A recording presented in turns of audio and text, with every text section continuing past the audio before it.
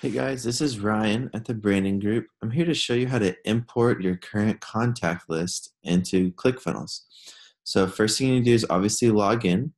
And the next step is go to Action Edits, hover over that, and then click on Email Lists.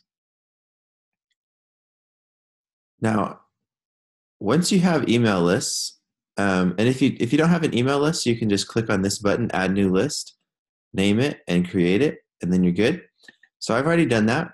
Now I'm going to import my contacts into the list that I made.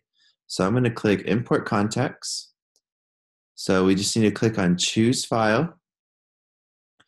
And then just choose the file that you need. I'm going to choose this one right here.